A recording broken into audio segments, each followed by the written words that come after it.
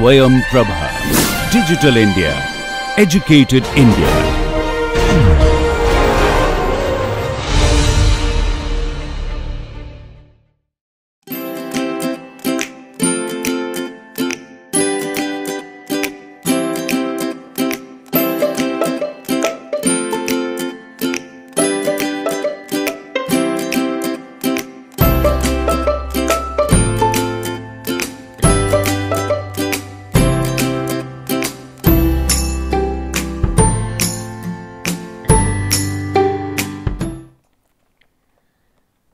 Welcome to our online NPTEL course Environmental Chemistry and Microbiology. This course will be taught by Professor Sudha Goel and myself, Professor Anjali Pal. We are from Civil Engineering Department, IIT Kharagpur. This course is divided into two parts. Environmental Chemistry is the first part that I will cover, and the next part is the environmental microbiology that will be taught by Professor Sudha Goel. Now, this is my module 6 and 27th lecture. In my earlier modules from 1 to 5, I have explained acids, bases and salts in my first module. In my second module, I discussed about the chemical equilibrium.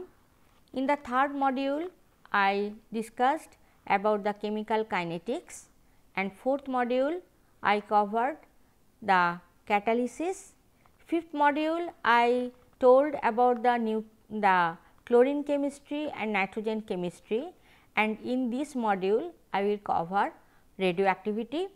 In the 26th lecture I covered radioactivity part A, now it is part B. As I told you that this topic is very interesting topic, and in this lecture I will tell you something regarding the theory of radioactive disintegration, and then half life and average life, radioactive equilibrium and unit of radioactivity. Now, radioactive decay, the two scientists Rutherford and Soddy, you all have heard the name Rutherford, very famous person.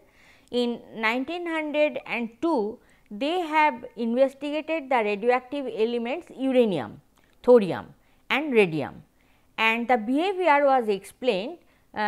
So, that time during this time it has just discovered, radioactivity property was just discovered by Becquerel and Madame Curie and Pierre Curie, and many scientists started their work on this particular topic, and then as you have seen here, Rutherford also doing some experiments, and they have explained the theory of radioactive disintegration.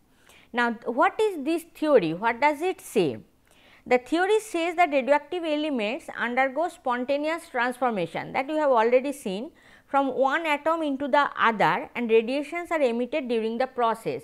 So, basically one atom is transformed into another atom.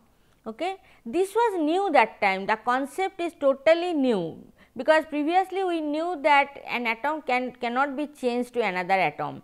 But when radioactivity was discovered, then first time it is realized that one atom can go to another atom, okay? And radioactivity means it is transformed spontaneously, okay? And during the transformation, what is happening? Some particles are coming out, so some radiations are coming out, and in a alpha decay, the product element, by now you know what is the alpha particles. Okay. So, when some element, some nucleus is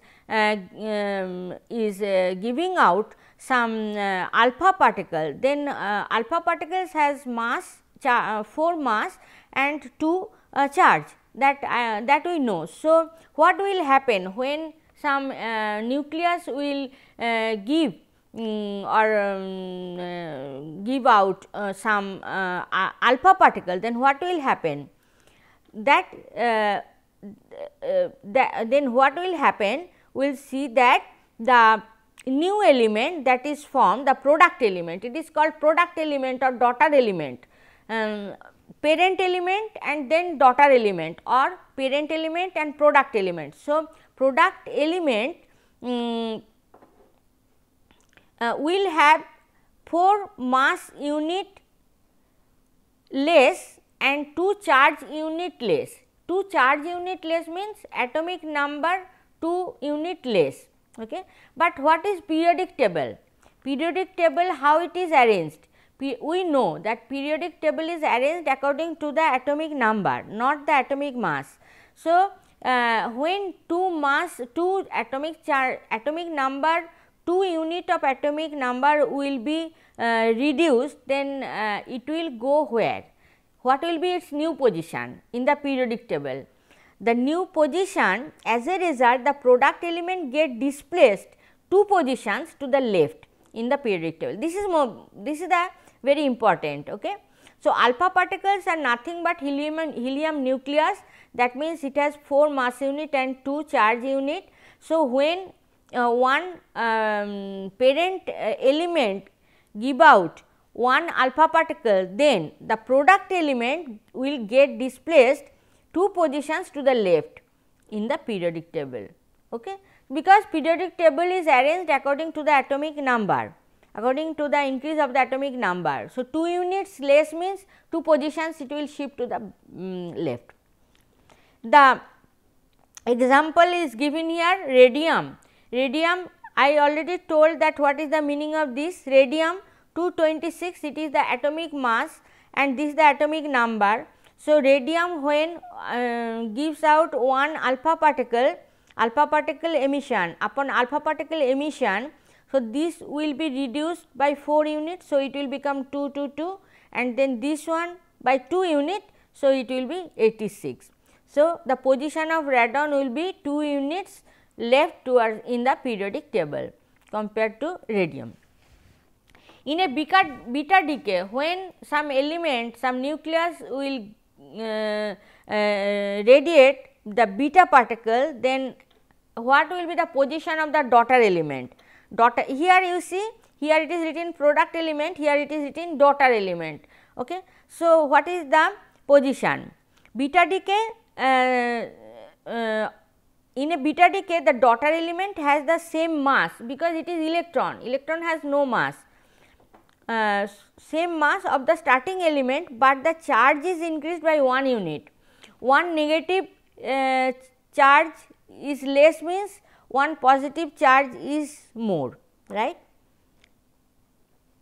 So, because beta particles are electrons, as a result product element is shifted to the next position, okay, to the right in the periodic table. So, 1 negative unit is less means 1 positive unit is more. So, what we see here, lead is the parent element. So, it has the atomic mass 210 and atomic number 82. So, 1 beta particle is emitted, okay, then this will become plus 1. So, 83 and this will remain the same, okay, because electron has no mass. So, mass will be same, but this atomic number will be increased by 1.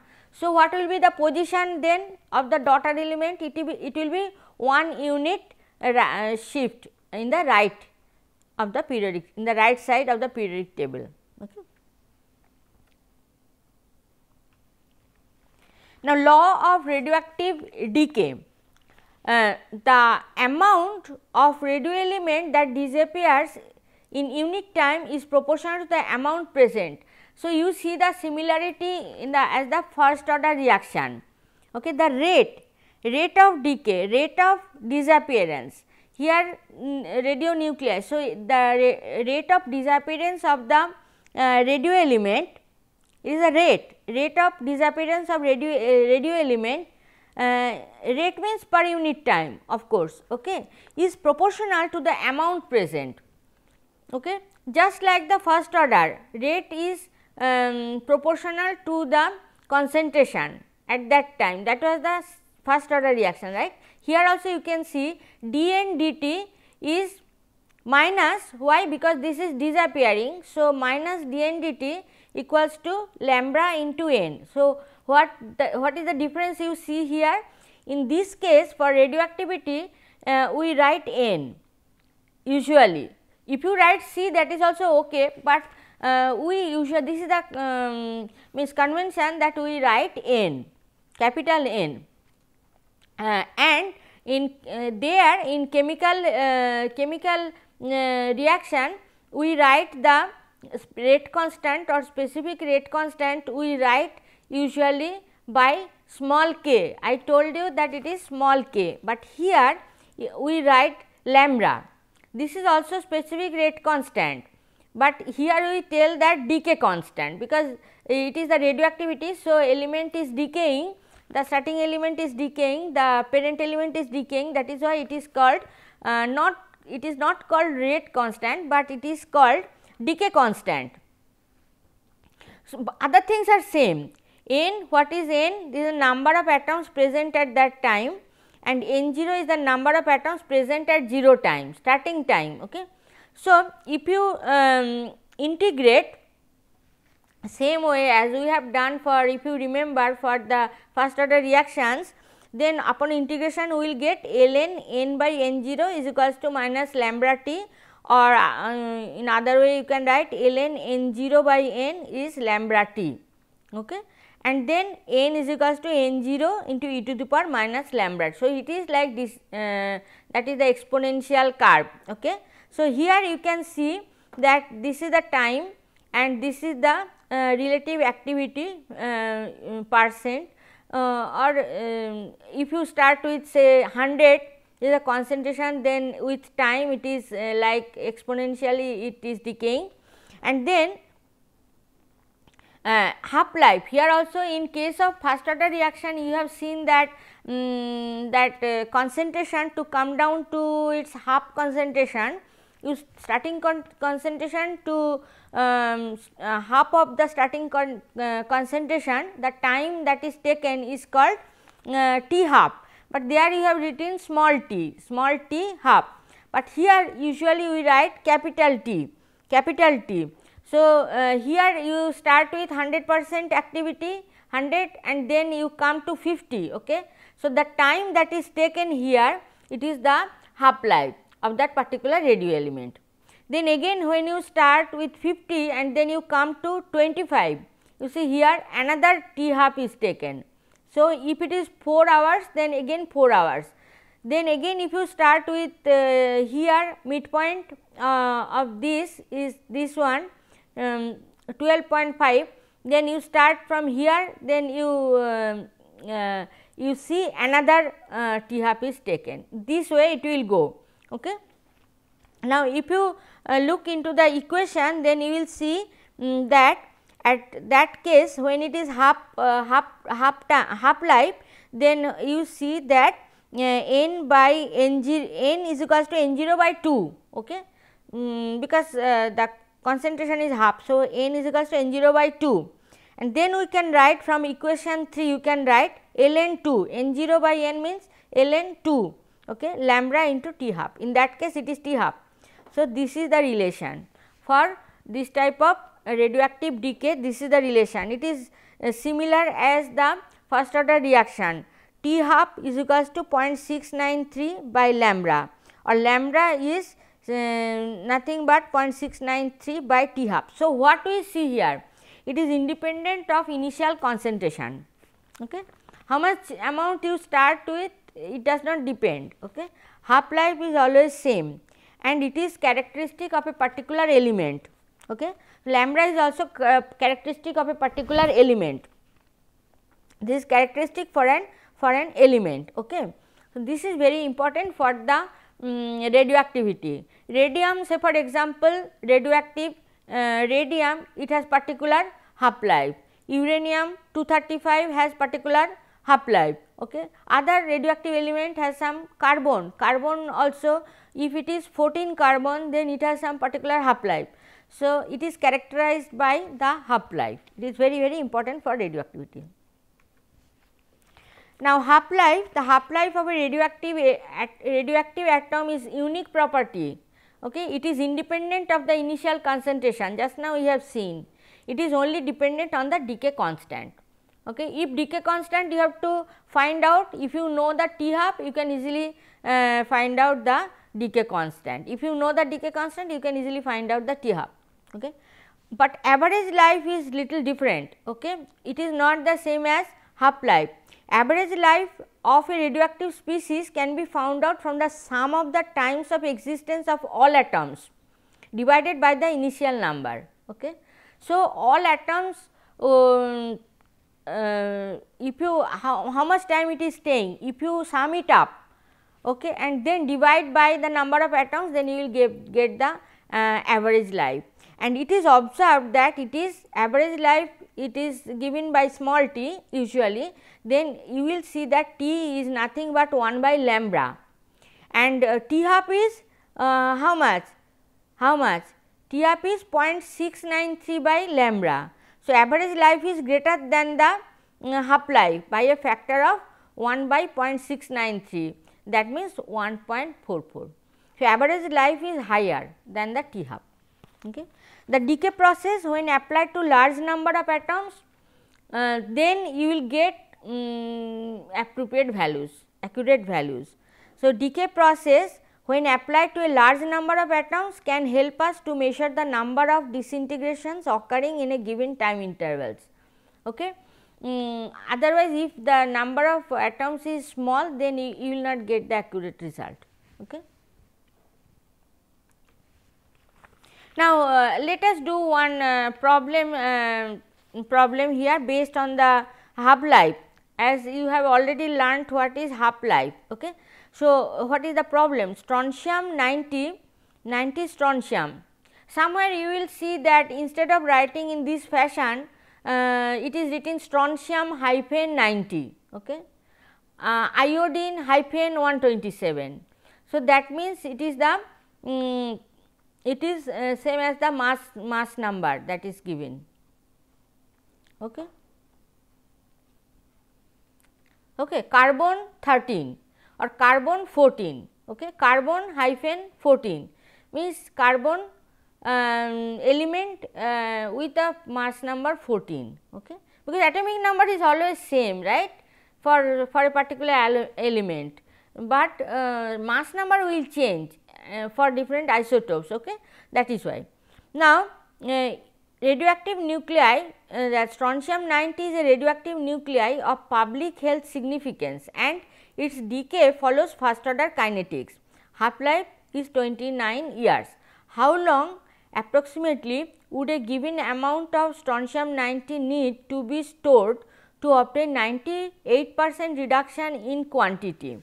This, if you have done the problems on kinetics, then you can easily solve it, because once the half life is given, you can easily find out the decay constant. Okay. So, half life is 29 years. So, lambda is 0.0239 year, okay. And then for 98% reduction in quantity, you can use this formula, n is equals to atho into n2, this is the n value, and then this formula you can use to find out the T. Okay. So, what is the formula? You have already seen just now, that is the this one, this formula you can use. Okay.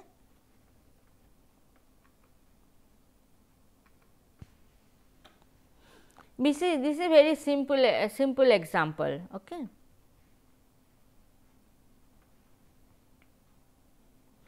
This is the formula, okay. N by 2, this is n by 2 is equals to n0 e to the power minus lambda into 29, lambda is this one, then 98% reduction in quantity. So, you can find out T for how much. Now, radioactive equilibrium is also very important, very interesting also. So, what you can see here, it is a chain type of reaction. You can see here it is a radium, okay, radium 226, it is the atomic mass number. Okay. Now, here you see it is going to each step one alpha particle is given out. Okay. So, here one alpha particle has gone. So, alpha particle means here atomic mass is written only, atomic number is not written. Okay. Now, upon alpha elimination you see 4 mass is reduced, next another alpha particle, so another 4 mass is reduced, then here another 4 mass is reduced. So, it is a chain type of reaction, radium to radon to polonium to lead, this is the end product. Okay. Now, if you think that the rate, you know, rate is minus dc dt is equals to k into what? K into C, we have seen for first order, here lambda 1 n 1. For this conversion it is lambda 1 n 1, for this conversion the rate is lambda 2 n 2, for this conversion lambda 3 n 3, this is the rate. Okay. Now, when one equilibrium, a radioactive equilibrium is set up, when it is set up, not in all cases, when it is set up, when a radio element with long life is allowed to stand over a long period, long life which has a long life is allowed to stand over a long period, then this type of equilibrium will be set up. Okay. So, in this case you see at that point what will happen, the ratio of the number of atoms of parent and daughter elements becomes constant. Okay. So, ratio of number of atoms of the parent element and daughter element will be constant, okay, at equilibrium. Okay. For the above reaction, say for example, radium disintegrates to radon at a more or less constant rate lambda 1 n 1 over a few months. Radon again passes into polonium at a rate lambda 2 n 2 and then polonium to lead at a rate lambda 3 n 3. So, in a state of radioactive equilibrium, rate of formation of radon is same as the rate of disintegration of radon. Means at equilibrium also we see na, that there is no change, the rate at which radon is formed, at the same rate it is disintegrated. Okay. Then what will happen? The rate of formation of radon is nothing but lambda 1 n 1 and rate of disintegration of radon is nothing but lambda 2 n 2. So, lambda 1 n 1 is same as lambda 2 n 2. Okay. Lambda 1 n 1 is same as equal to lambda 2 n 2. So, n 1 by n 2 is nothing but lambda 2 by n 1 and lambda is related to T half. So, lambda 2 by lambda 1 is equals to nothing but T half 1 by T half 2. So, you can say that number of atoms present is proportional to T half. This means that amount of product at equilibrium is proportional to its half life. Okay. In a general, a radioactive equilibrium exists when a short lived daughter is produced from the decay of a very long lived parent. Long lived parent, short lived daughter, they are daughter elements. This is the end product, but these are daughter, okay, and this is the parent. So, from parent one should be long lived, parent should be long lived and daughter should be short lived, then only this type of equilibrium will be set up. In a general, a radioactive equilibrium exists when a short lived daughter is produced from the decay of very long lived parent. Okay. So, what do you understand from this? In the at equilibrium, if this type of reaction is happening, then at equilibrium, say for example, for particular daughter element, the rate of formation is same as the rate of disintegration, and that time we can write this way, we can find out that n 1 is proportional to T half, okay. N is proportional to T half. It is also, you can conceive also, the amount that will be present here, it is proportional to T half. If T half is more, okay, n 1 is proportional to T half. Okay. So, n 1 will be more when T half is more. Okay. Very interesting. Now, I thought that maybe if I put some numericals, it will be clear, more clear to you. That is why for each one I have put one numerical. Here you see radioactive equilibrium exists between radium and radon. Same example they have taken as shown in the previous slide. Okay. How many milliliters of radon will be present there under standard conditions of temperature and pressure with 1 gram of radium? Why it is saying that? You have to remember that from radium to radon, how it is going, 1 alpha particle emission, okay, by 1 alpha particle emission. Okay.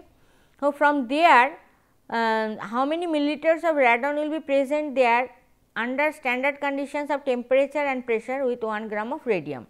Given T half for radium is atto years 1590 and T half for radon is 3.82 days. You see here the daughter, it is T half for radium is very long lived parent and very short lived daughter.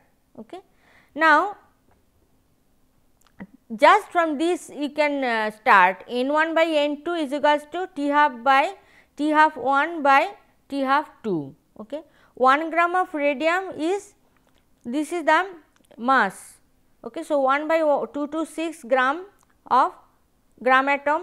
So, this is the N 1 and then after putting the values in the equation and calculating we get N 2. We need N 2, the value of N 2, then how much gram atom for this radon, and then 1 gram atom occupies this much milliliter at STP. So, the volume of radon after calculating it will come like this. Here alpha particle is not required here, but you have to know, because in many numericals you will see that this will be required, how much alpha particle is produced, that will be required, not here, but here, but just simply you can start from here. Everything is given, only N 2 has to be found out and N 2 gram atom you will get just by applying this formula, and then from that gram atom by using this concept you can easily calculate how much milliliter. Okay. Because 22400 milliliter at STP is coming from 1 gram atom. Okay. So, that means this is the relation. So, this much gram atom, how much milliliter at STP, what is the volume, that you can easily calculate.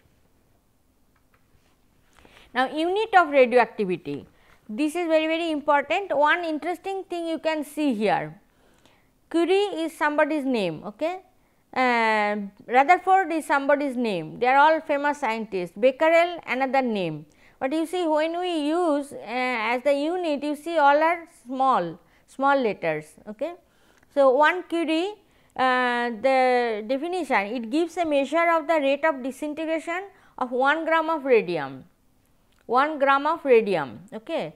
How much 1 gram of radium the disintegration that is producing, that is 1 Curie. Okay. How much it produces? 3.7 into 10 to the power 10 disintegrations per second.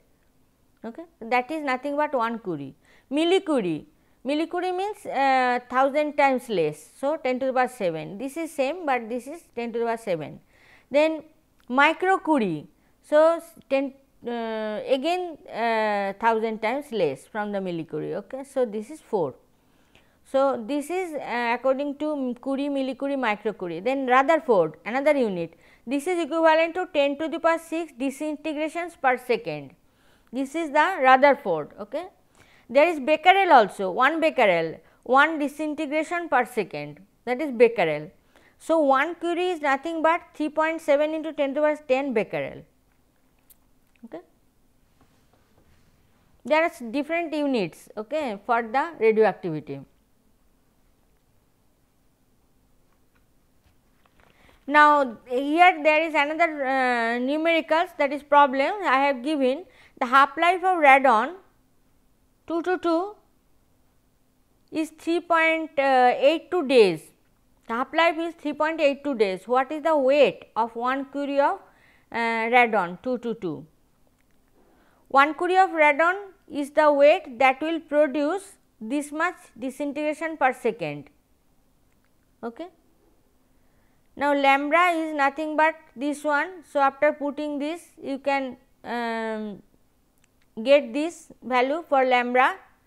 Then dn dt is 1 curie, that means this one. So, lambda n means A by 222 into atto, this is Avogadro number, okay, where A is the required weight of 222 radon in gram. So, incorporating the value of lambda, and after the calculation we get A is equals to this much gram. So, this is based on the concept of Curie, okay, Curie and the rate constant, that means decay constant, how we can find out all those things.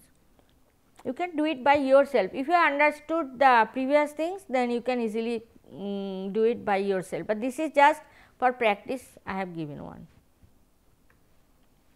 Now, the references, same references. I told you that for this module I have almost all lectures I have kept the same 3 books.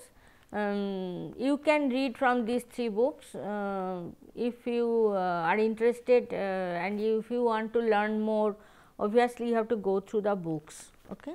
These 3 books are very important. Now, in this lecture, radioactive decay process, law of radioactive decay and the half life of the radio element, those things are elaborated.